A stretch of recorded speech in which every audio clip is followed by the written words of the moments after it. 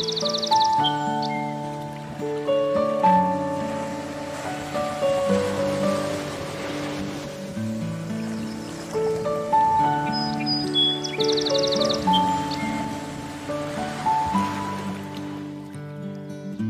good morning, guys.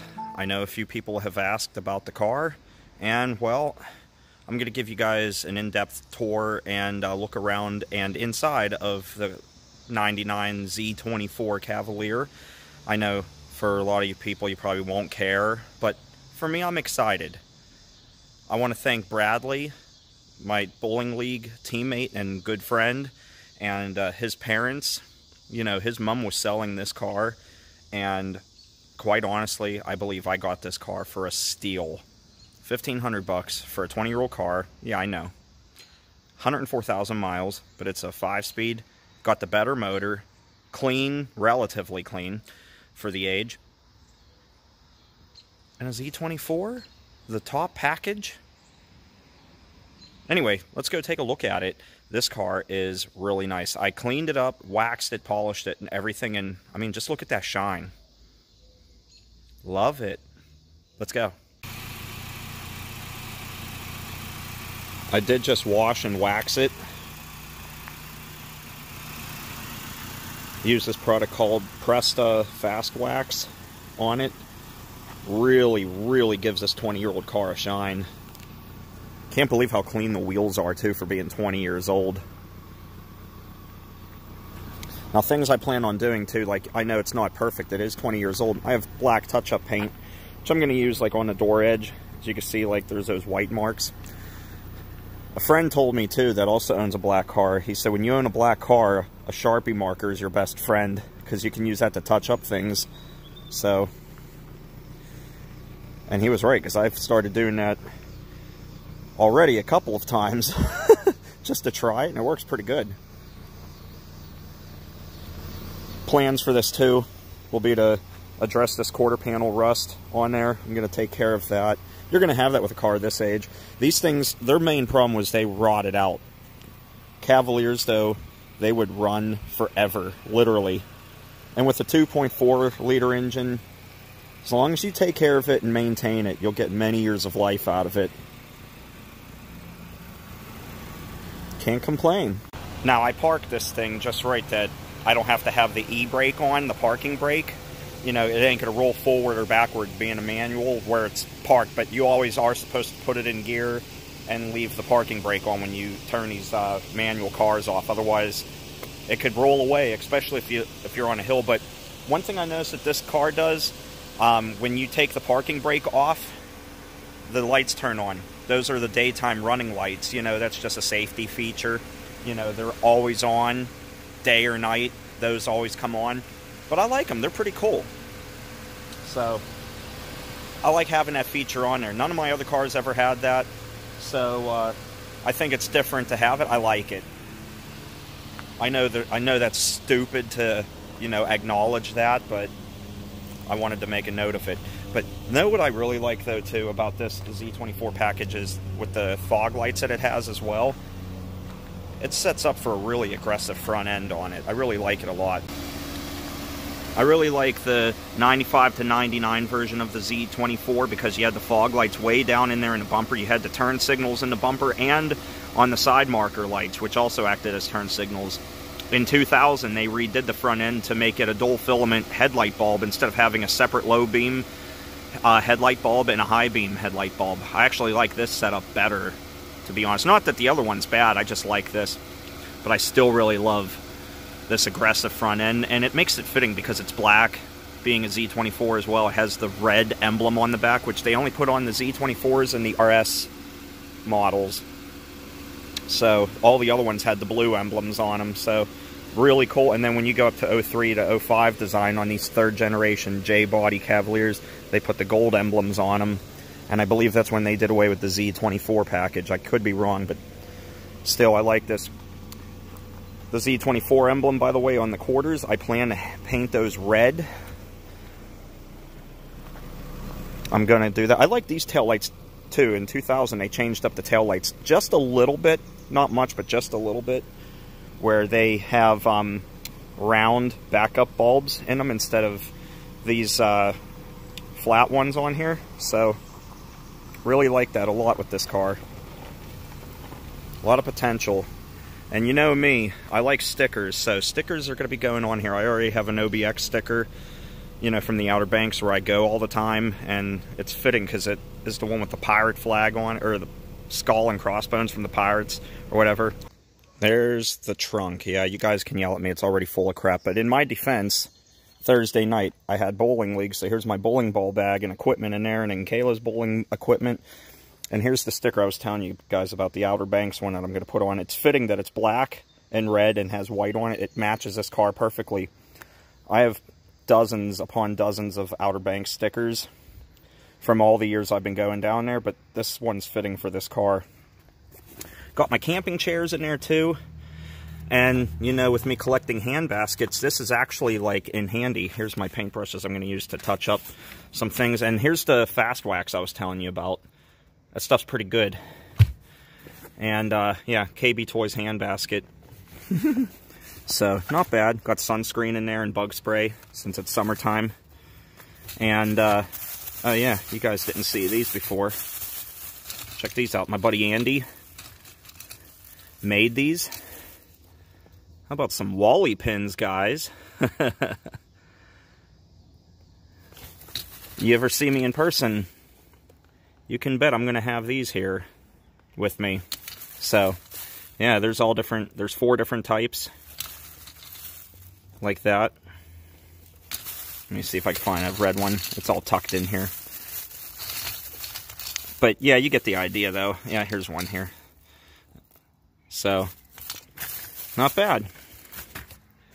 And then I got work boots in there because, what a crazy week it was. Millvale got flooded a little bit again.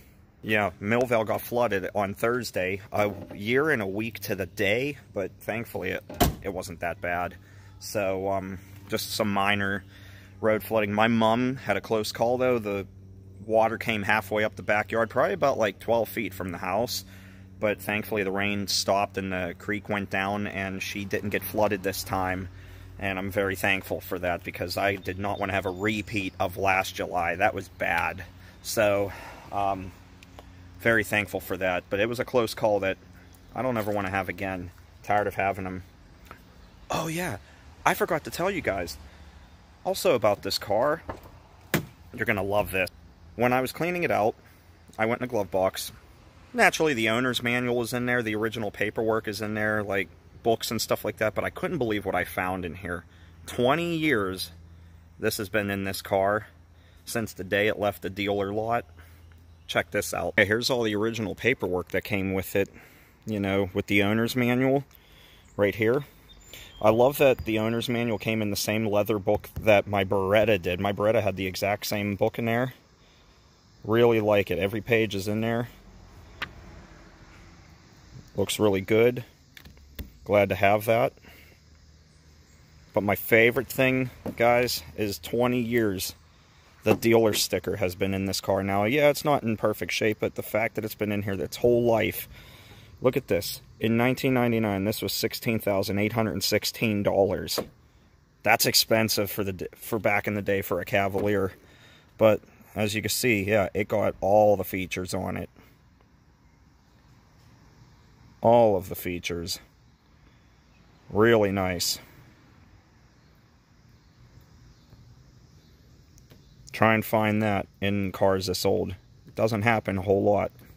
So, pretty happy to have all of that. Don't mind the spoiler too. The clear coat's coming off. I'm going to sand that down and paint it. It'll look brand new. I know you guys wanted to see the inside of the car. A couple people have requested an inside tour of it. So let me show you that real quick. There you go. That's my view of it. I like the graphite with red trim in here on the seats and stuff. I do really like that a lot. I think that's really cool. Let me flip the driver's seat up if I can get the button. That's the back seat. Not bad. I just vacuumed it, so any of those lines and marks you see, that's actually from the vacuum that I used when I swept it up, because there was a lot of dog hair in this thing. Previous owner had had a small white dog, so there's a lot of dog hair in there. Of course, I got my Conneaut Lake Park hat in there. I got a tray full of CDs. Yes, I'm a metalhead because I'm still rocking the 1990s Delco radio, the CD player. I'll tell you what, though, it's really, really good. It sounds really good, but I'm still eventually going to put my Sony aftermarket head unit in here, which I had in my Sebring. And here's my button for the tune knob. It's broken inside, so what I'm going to do is I'm going to get a little bit of super glue, put in there, and glue it onto there so it sticks. But I can't complain. And when I want to listen to, like, you know, my phone, listen to music on YouTube, I have this little FM adapter here, FM transmitter. Kayla bought it, you know, for the time being until we get the kit to put my radio in here, because on these cars, on these Cavaliers, you got to take the whole dash off just to take this piece off, because this radio piece is one big thing that goes around the gauge cluster, and it looks like somebody may have had it off in the past. It's possible, because that's like all chewed up, but I don't really care. For 20 years old, I can't complain. But look at this, though, guys. 104,000 miles. Now, when I bought it, it had 103,000, and in a week, I've already put nearly 1,000 miles on it. Can you tell I've been excited to drive? I love this thing.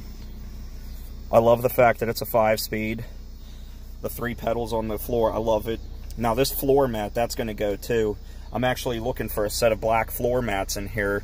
Preferably with the Chevy emblem on them in red to match the car, kind of like my steering wheel cover matches.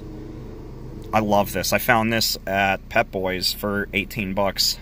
Because another thing with a 20-year-old car, the steering wheel was starting to fray a little bit up on top, so I bought this to put over it, and I think it looks pretty good. It matches. The air conditioner in this thing also blows ice cold. I couldn't be happier. The Sebring blew ice cubes. The CRV, on the other hand, the compressor went bad in that, which is common on those second-gen CRVs. But on this Cavalier, and I know GM has a habit of having bad air conditioners in cars back in the day especially. This thing, though, works flawless. I love it. I always have it cranked up high during this time of year. After driving around for a year and a half with no air conditioner, I'm spoiling myself with this. Only thing I don't really care for about this is the cup holder behind the shifter. It's not very deep, and that's what they did in 2000. They put 2 cup holders in there and made the wells a little bit deeper, because I put a bottle of water in there. I go around a bend, sometimes it falls out of there. But they do have one here in the center console. They have a cup holder here, and then I don't really have anything in there yet except Kayla's phone charger, mine, because they both take different USB ports. But it's no real big deal. So, not bad. The pockets and the doors are pretty nice to have as well. For 20 years old, 1,500 bucks, 103,000 miles. Say I did pretty good. Seat folds down, by the way. While you're watching this video, too, chances are I'm at Millerstown Pick-A-Part in the morning, which is north of Pittsburgh. It's one of the biggest junkyards we have, and they have a lot of these Cavaliers there, and I'm going to see what goodies I can find out of them. You know, I know with the Z24 package, you pretty much got the best of the best, because the base coupes and the other ones, and even the base sedans, they didn't get all the bells and whistles like the Z24 got. The Z24 had everything, like all the options on it. Now, the only thing that this one doesn't have that some of them have is the fact I don't have a sunroof. Some of them had a sunroof on them. This one doesn't. I'm okay with that. I can't complain, but I do like the fact that it has the power locks, which I know you can't really see, but the power locks there, power mirrors, and my favorite thing, power windows. Yeah. How many Cavaliers had power windows in them? Not many. So I'm pretty happy to have that. And to give you guys an idea of how it runs pretty well. Fires right up every time. I can't complain.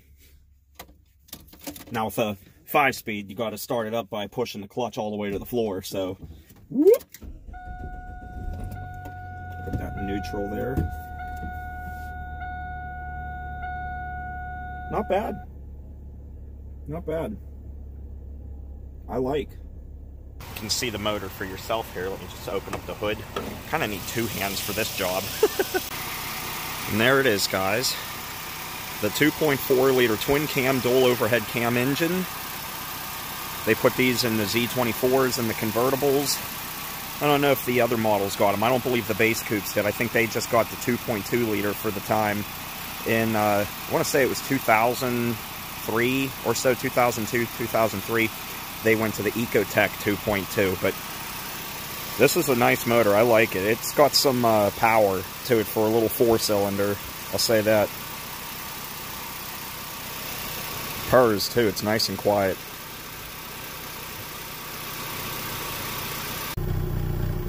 For stock exhaust, it doesn't run too bad. Sounds pretty good. I'm not one of those guys that's going to go leave the phone or the camera on the ground and jump in it and rev it up for you. I don't feel like doing that. Making the neighbors mad. It's not loud. I don't want it to be loud anyway. It's not supposed to be. Sounds pretty good. I didn't know that it had a dual tip on it, though. Dual exhaust tip coming out of the muffler. A lot of them only had one. I like it. It's cool. Yeah, guys. She's a pretty good little car. I'm very happy with this thing. Okay, so there was a look at the Z24. Hope you enjoyed the video. Anyway, guys, have a great Saturday. I'll talk to you guys later. Take care. Stay awesome. Make the best of your day. Don't work too hard if you're working today. If you're not, have fun. Talk to you later. Bye. Okay, babe. Here we go. Now, move over to the right. No, the other way, my right. A little more. A little more. Perfect. How was it? Beautiful. If you think the Cavalier looks good, wait till you know it can go up to 100,000 miles before its first scheduled tune-up. Chevy Cavalier.